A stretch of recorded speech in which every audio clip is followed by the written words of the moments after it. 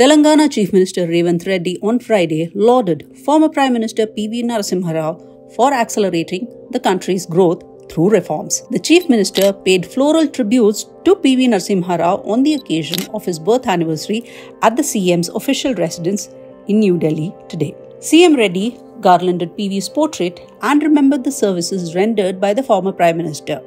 Reddy also said that PV's services as Chief Minister of erstwhile United Andhra Pradesh, Union Minister and Prime Minister are commendable. Deputy Chief Minister Mallu Bhatti Vikramarka, Irrigation Minister N. Uttam Kumar Reddy, Kodad MLA N. Padmavati Reddy also paid homage to the former Prime Minister. The Telangana CM's actions mark a significant departure from the stand of Congress, which shares a fraught relationship with the former PM. Sonia Gandhi and late P.V. Narasimha Rao had personal, political and ideological differences. In 1998, when Sonia was the Congress president, Narasimha Rao was not included in the newly constituted Congress Working Committee. Following Narasimha Rao's death in 2004, the vehicle carrying his body was not allowed to enter the headquarters of the Congress party. It was customary for the mortal remains of past Congress presidents to be taken inside the party headquarters for party leaders and workers to pay their respects.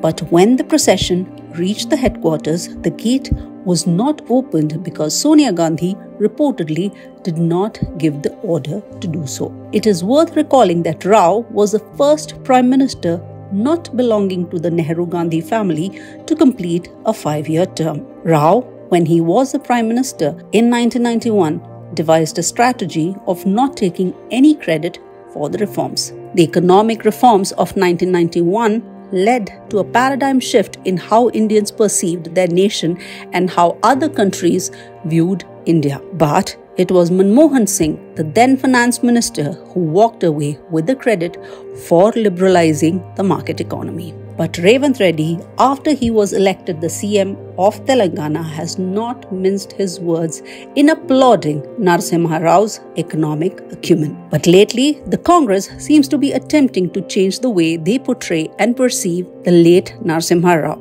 In 2020, the party's Telangana unit launched a year-long centenary celebration of Rao, who was born in the Warangal district.